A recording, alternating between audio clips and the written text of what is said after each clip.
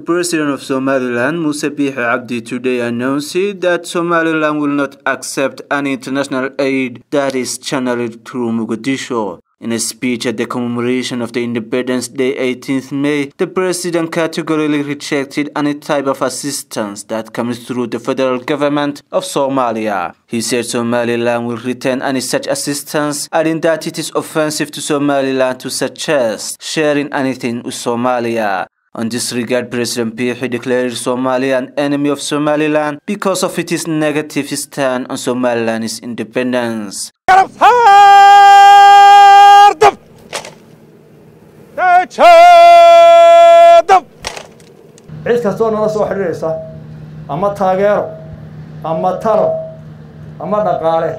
We are informing everyone that is contacting us with support or with advice or with funding that we have united with Somalia in 1960, stayed together through 30 years of strife and misery, and have been separated for 30 years, and that we do not share anything.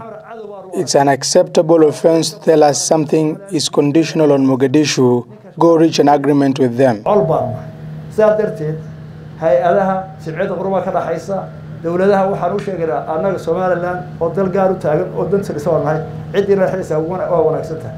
The president, on the other hand, reiterated Somaliland's condition for the resumption of talks between Somaliland and Somalia. That is, that both sides engage in the talks as two independent entities. He added that the dialogue could only be about the issue of separation.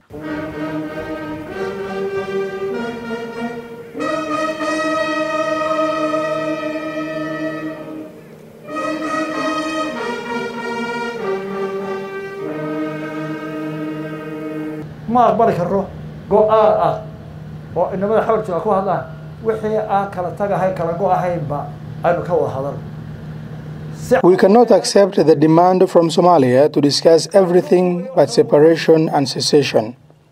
I will say it clearly and loudly. We will not discuss anything but secession. Our proposition is we have separated, so can we be brothers and coexist peacefully? Otherwise, you will get what you are looking for. The president's hard stance on the issue of talks with Somalia follows concerted international community effort to kickstart Somaliland-Somalia dialogue. The last push in this regard was from the EU ambassador to Somalia, Calanka, who urged President Biixi to engage in a dialogue without prior conditions or prejudices regarding the outcome.